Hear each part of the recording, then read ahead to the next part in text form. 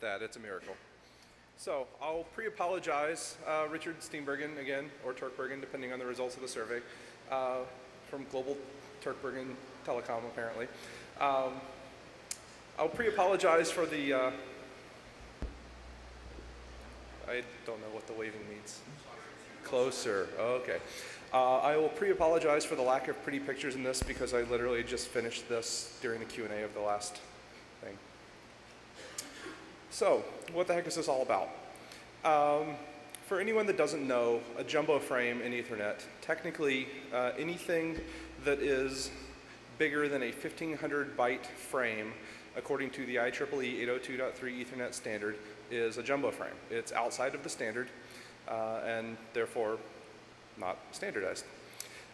So the question is, how much bigger? What makes a jumbo frame? What do people want to pass as a jumbo frame? And the answer is no one really knows because, of course, it's a non-standard. So the rough guideline that we're all kind of working on right now is around 9,000 bytes.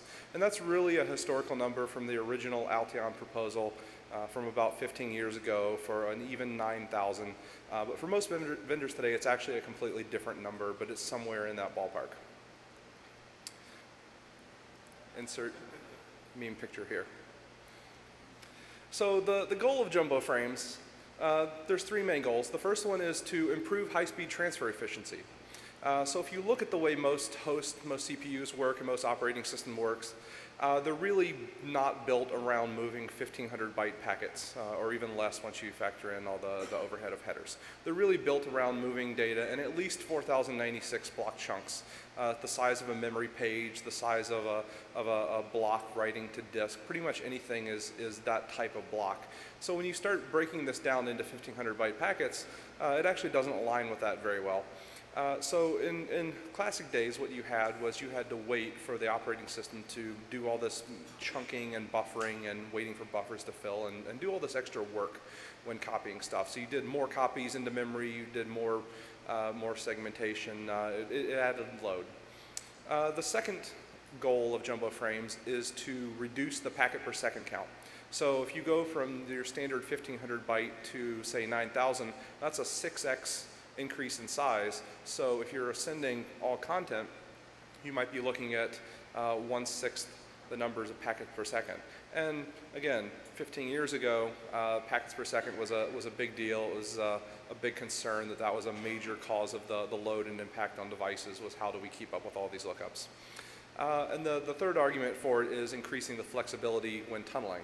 So 1500 bytes, because of Ethernet, are really the de facto standard of the internet. You really rarely see packets that are larger than 1500 bytes go across the internet. And so that's why tunneling 1500 plus tunnel overhead is so hard to do. So the intended use of jumbo frames is a little bit different than historical. So the way that it works today is pretty much everyone tries to go up to the maximum. You take your 1460 of TCP data or whatever it is minus all your options, and you shove it into every packet, and you're going to have your packets be almost always that size, and any packet that isn't is probably an ACK for a packet that was.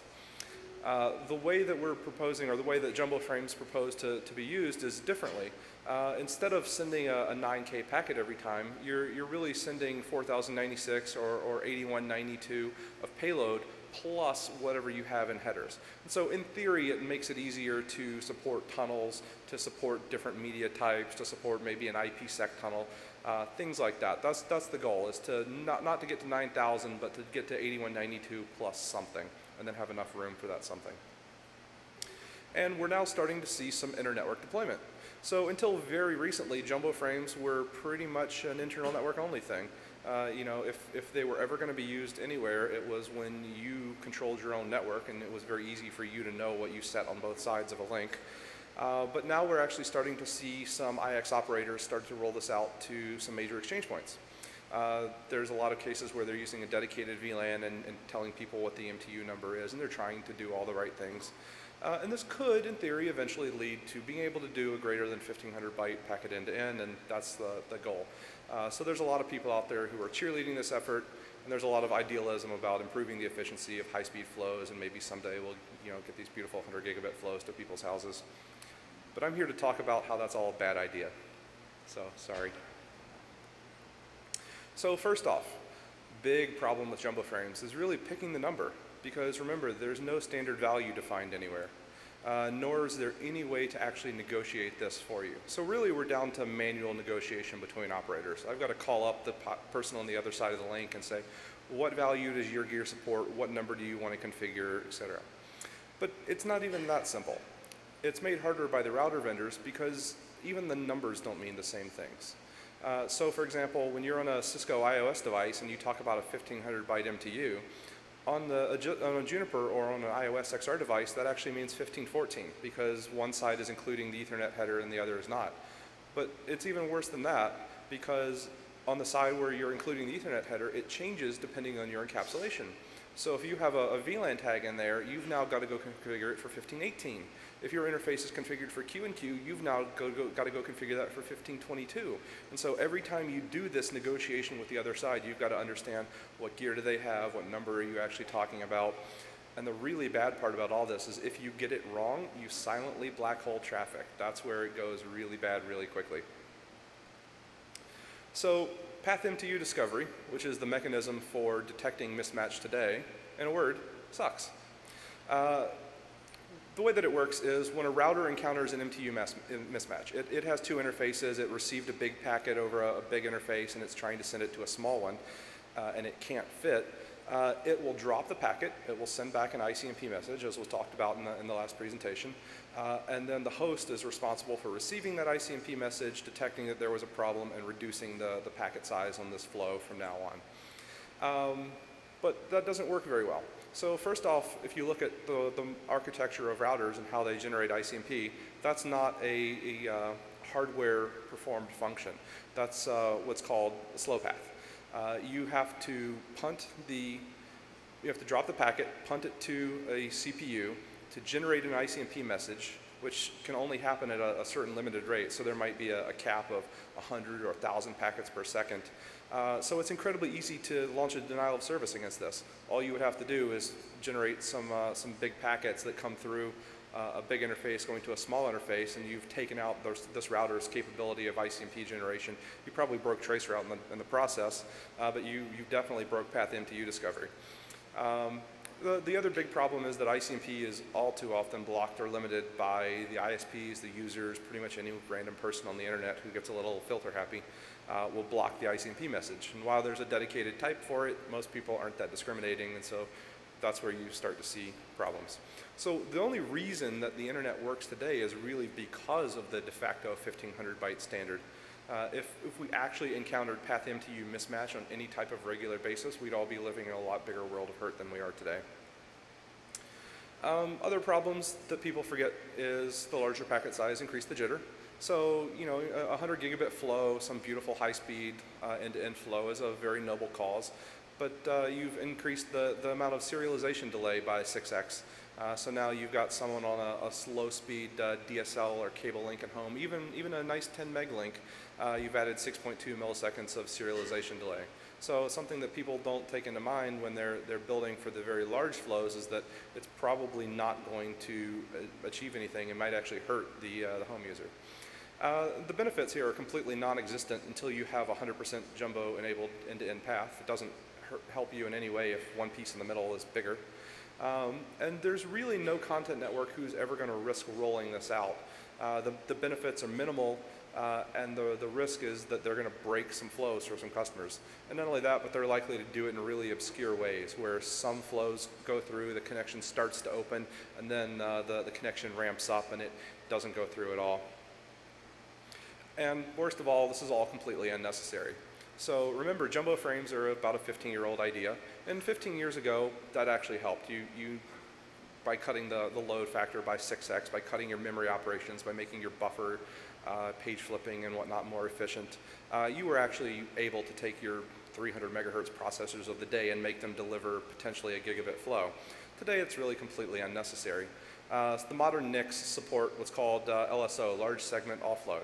So instead of it now the host having to do all this work of managing these fragmentation and segmentation of all these buffers, it'll just hand the NIC a single, here's a big 64K write, and the NIC will then take care of doing all the segmentation and offloading, and it does it very efficiently. in a way that it's not causing a problem. So really we're talking about solving a problem that we really don't even have. So the other argument is that having jumbo frames will help you with tunneling. So if you now have a link that supports something bigger than 1500, then it makes it a lot easier to implement a tunnel. And it's an interesting argument, but really I think it proves the point that path MTU discovery is so fundamentally broken. Because if MTU mismatches actually worked, you wouldn't have a problem tunneling under 1500 bytes. The fact that you're having that problem proves exactly what you're hitting. So all you're really doing is creating more MTU mismatches to try and solve the problem of MTU mismatches, which is just making your problem worse. So then the question becomes, what would it take? What would you need to do to actually raise the bar on MTU? What would be required to do this internet-wide? And I think before you can even begin to try and dabble in this space, you've really got to have some type of reliable negotiation between the endpoints. It's not sensible to have operator A call operator B and say, what do you want for this link, and then try to figure out what they mean when they give a number. You need some type of negotiation protocol. So if you think about what you need, it's Ethernet, so you really need to support this per MAC. You need to be able to support this per next hop, essentially. And if you look at the way the hardware works on most modern routers, it actually does support it that way. So if you've got a /24 subnet, you can give a different MTU value to a .2 versus a .3, but that's not exposed in any software. But if you look at the underlying hardware, the capability is actually there. But then in order for path MTU discovery to ever have a chance of working, you would need to know about it at layer 3. So the only sensible place that I can think of to put something like this would be in ARP. When you're negotiating between the two hosts, you could negotiate what the MTU that the end devices think they're capable of passing, and then hope that your layer 2 device in the middle gets it right. And the problem there is that's a really dirty hack that's very unlikely to get implemented. Getting ARP changed at this point is pretty much not going to happen, so no chance of that really happening.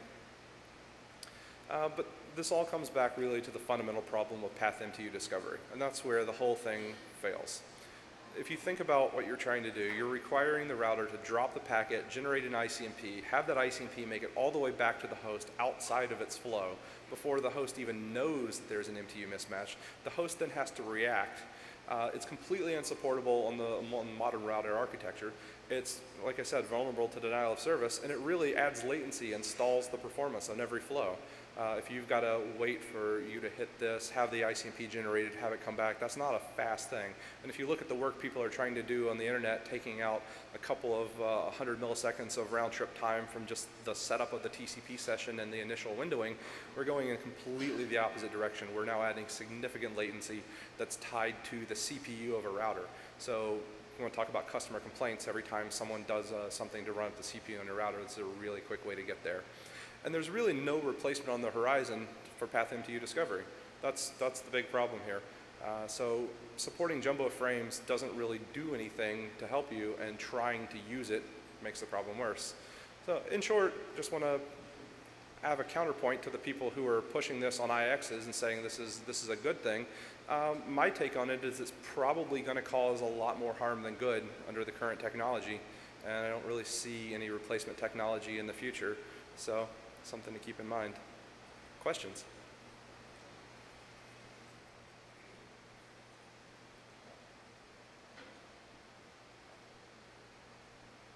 Yes. Hello. I'm Darius from Akamai. Isn't a possible solution here basically better standardization, in that we standardize on a specific MTU, then say routers implement a single binary flag where either on this MTU or not, so Cisco and Juniper can, work together and like fix their stupid number, whatever is going wrong there, and then the interconnection network MTUs becomes a lot easier? That would be a much better way to solve the problem. The problem is the IEEE has steadfastly resisted any effort to do that. They refuse. It's been brought up many times, and they refuse to consider putting any other value in. And I'm not going to fight the IEEE, so. Okay. Leo? Leo Bicknell, Farsight Security. Two comments. One is on the tunneling. I think perhaps the mistake you have made is you have assumed that people want to tunnel layer 3 IP packets with something that looks like a router. They, in fact, may want to tunnel layer 2 packets where there is no way to send a packet too big. They may want to tunnel non-IP protocols. They may even want to tunnel layer 3 without having the tunnel look like a router that could send back a packet too big message. So I think you're being a little too dismissive on the value of being able to move a greater than 1,500 byte packet for tunneling purposes. The second comment I have on the ARP thing is I agree that perhaps changing the actual ARP protocol is not going to ever be possible. But I am fascinated that no one has made an attempt to negotiate a layer 2 MTU, because it seems to me like an amazingly trivial problem. You assume everyone has a 1,500 byte MTU, you send an ARP, and if you get back a ARP reply, followed immediately by the, hi, I'm a new thing that knows much bigger MTUs and, well, whatever else you want to stuff in that packet, then it can send bigger packets. I mean, yes, there's some details there, but I would be shocked if that was a 10-page RFC and more than a couple of hundred lines to implement. So I don't know why people haven't gotten on fixing the layer 2 MTU negotiation problem. Yeah, absolutely. So there's lots of ways you can attempt to skin that cat, and that's definitely the only sensible way to do it. Really, what I'm trying to point out here is that we're not ready for prime time. We're not ready to roll this out and have people try to achieve jumbo frames over the internet. And there's a bunch of concerns, and this is one of them. So if people could start paying attention to that and do some standardization work on it, you'd probably get a lot further. I will say that as a user that has configured far too many tunnels in my day, greater than 1,500 byte actually works about 99.99% of the time. Where it does not work is to consumer connections. If you want this on your cable modem or your DSL link or even your T1 to your house, probably ain't gonna never happen. But almost all backbone providers are clean, bigger than 1,500 internally. And in my experience, the vast majority of PNIs are clean, greater than 1,500 bytes. So when I try to tunnel a greater than 1,500 byte packet, admittedly like 1,600, not 9,000, my success rate's like 99.99%. And the only place it ever breaks is when it goes over a public exchange. So I'm not sure I would agree on the PNI part. I haven't really seen a lot of interest on the PNI side for people doing that. And then really the interesting question becomes how many broken things are sitting out there that we don't know about because we're not trying that greater than 9,192 and less than 9,216 range. And I think the answer is there's a lot. I've run across that more often than you would imagine. And as soon as people do start trying to send those packets, you're going to suddenly have broken flows and no one's going to know why or where to troubleshoot it. Yep. Wayne Bashar from Limelight Networks. One of the things that's frustrated me with this whole MTU issue is the fact that when the call for additional bandwidth has come into play, say for example the transition from FE to GIGI and GIGI to 10, is that people did not take advantage of the opportunity to say, all right, we recognize that there are certain problems in the underlying architecture, the underlying protocol and specification design, so we're going to make this incompatible, just the way that a DS3 doesn't talk to a SONET connection, and make the router reframe it and be able to take advantage of some of the improvements that could be had, and allow over time, the same way that you rarely see an FE connection on an end device anymore. They're still out there, but they're getting fewer and far between, and allow time to take care of solving that little problem to be able to allow us to get to bigger MTUs. The way I look at it is when you're talking about higher and higher bandwidth, the 1,500 byte MTU, 10 gigi, 100 gigi, it starts to look a lot like ATM, where you have so much of your overhead being thrown away because of or so much of your bandwidth being thrown away because of overhead with these little tiny small packets and this really big fat pipe that you start to introduce some enormous inefficiencies and some real cost, some real expenses and real cost losses into your network. If the, yeah, but and he's commenting behind me as well that creates buffer problems. If the standards bodies were to be able to do something like that in going forward in future technologies, do you believe that that would have a significant impact on reducing the problems that you've identified and perhaps being able to allow us to be able to do bigger things with fewer problems? Well, it's an interesting problem because, you know, every time they change the protocol, they make significant changes to the layer 1 side. So no one has a 10 gigabit hub that will talk to a 1 gigabit device. But it's hard to say we're not going to make a switch that is compatible with both 10 gig and 1 gig. That's going to throw out a lot of your business, a lot of what Ethernet as a protocol is intended to do. So I understand why they hit that problem. In terms of efficiency, I mean, do the math. 20 bytes, 40 bytes of headers per 1,500 bytes versus 9,000 isn't in the same league as ATM. It's not quite that bad. So yeah, it's a slightly inefficient, but the question is, are you actually gaining enough in efficiency to make it worth all of the problems that you're going to hit? And I'm not sure the answer is yes, based on everyone else coming up with perfectly reasonable solutions to handle all of this load.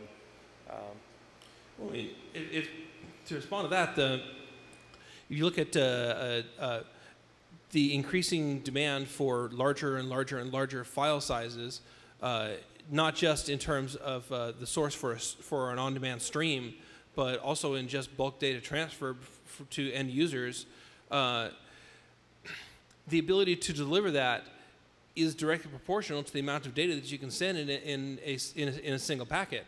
So there is a real reason to want to do more data in a single packet, just to reduce the turnaround time on a data transfer. Also true. Yeah, that's one of. I should have thrown that in as a reason, but there are technical reasons why it's a help. The question is it worth all of the suffering, or do we need to do more work before we start trying to roll it out? And I think that's the point that I'm trying to make. Is I'm not saying that it's not technically lots of good benefits, but we've got to solve those problems, or we're going to cause more problems than we solve. Right. Well, my purpose is just to say, all right, let's look at the people who are defining the standards, the people who are producing the products, and say, all right, we need help. So. Hi, Eric Klink from Equinix. So on IX and on lit services, we have a lot of customers who have a little checkbox and it says, do you support jumbo frames? And you spit out 9216 or 9124 and they go away happy. And we know from stats that absolutely nobody puts jumbo frames across any of our IX platforms. I have a feeling that applies to the other IXs in the room. Are we making things worse by having 9124 as the MTU or whatever other people have, or a certain individual who pushes 9,000 who's in a car on his way to Florida to not defend himself? Are we making things worse, or is that just okay at this point? So the reasons I think it's making it worse is, while you might have done a great job of making sure that everyone that's on your IX is using the same value, you've picked a different value than another IX. And so the real potential here, the real thought is, how do you cross these points multiple times and have path MTU discovery work? And the problem is, it's so broken as a technology that once you start hitting any type of MTU mismatch, whether it's at a single exchange point or whether it's across two, you start breaking stuff. And then the reason that I'm doing this presentation is because a lot of people are happy. They come in and they say, "Ooh, jumbo frames, that sounds like a really good idea. I like better performance. I like, faster flows." And they don't think, what's the downside? So I want people to be aware of that and be a little more cautious before they start turning it on. And there's a lot of things out there that are going to break when they go over those flows as soon as someone does try to send a big flow across. So would it actually be better if we all got together and picked a number and all went with it? Or still broken? What's the suggestion here? The all would really have to be the IEEE for it to have any hope of going anywhere. Yeah. Yeah. So, Bill Manning, large frame cheerleader. Shouldn't your email address be changed? Why? Rat. But that's not, that was my complaint. The question I have has to do with the fact that large frames, the negotiation for large frames or different framing MTUs has been around for longer than you have been alive. And the mechanisms that we have in place, as you described, were for a simpler, kinder, gentler time. What we have now is the same problem with two different vectors pulling on it. One of them is the increased signaling rates on the links, 10, 100 terabit speeds, right? And it's increasing, and if you stick at 1500 bytes, you increasingly start to look like the ATM problem of the 53-byte cells and reassembly, which leads to a buffer bloat problem in the intermediate processing, and you have that whole back-off problem and all this stuff that you're talking about. The question is do you do the short-term, it's cost-effective to eliminate any upgrade and migration strategy to support a newer, different internet interconnection modality just to make the quarter profits? Or do we actually provide constructive quality feedback on how do we actually do this? If Mike Sinatra would get up and talk, the Internet 2 community, the R&E community have been doing jumbo frames for a long time and some serious studies on jumbo frames. It's got to start somewhere.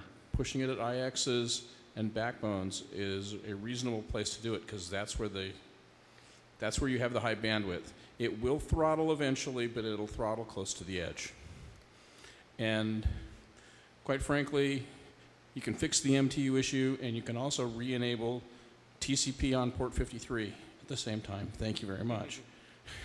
So if we talk about eventually when we're at 1 petabyte Ethernet or something, yes, eventually we're in the billions of packets per second, 1500 byte MTUs is going to look bad. The question is 9,000 any better?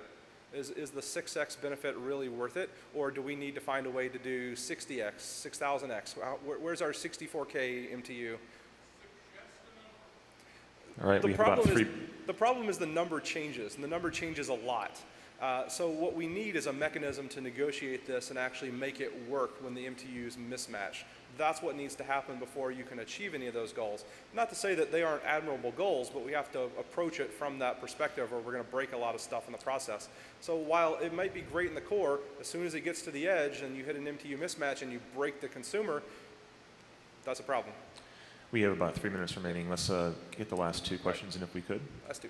Scott Librand, Limelight Networks. It sounds to me like you're not complaining about jumbo MTU, you're complaining about jumbo MSS, which is to say you don't want the servers to actually try and use 9,000.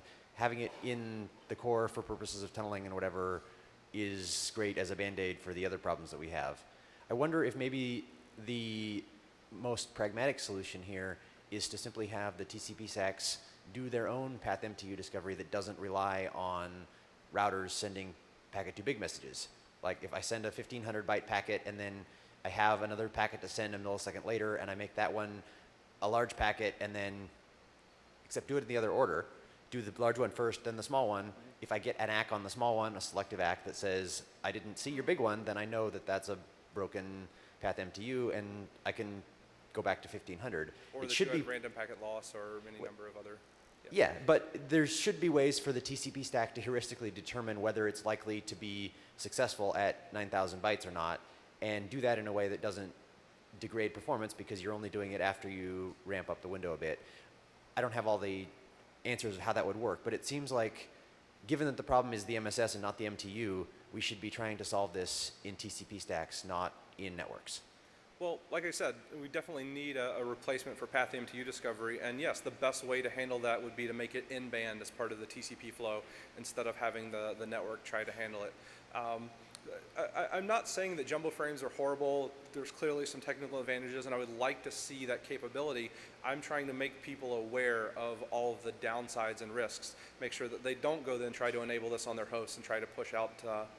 I agree. Setting an MSS of 9,000 has lots of dangers. Yep. Last question.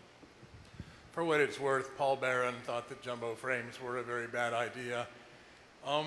If my memory serves me correctly, jumbo frames were created by Sun Microsystems in 1993 as part of the specification for NFS version 3 and the creation of the so-called fast Ethernet standard.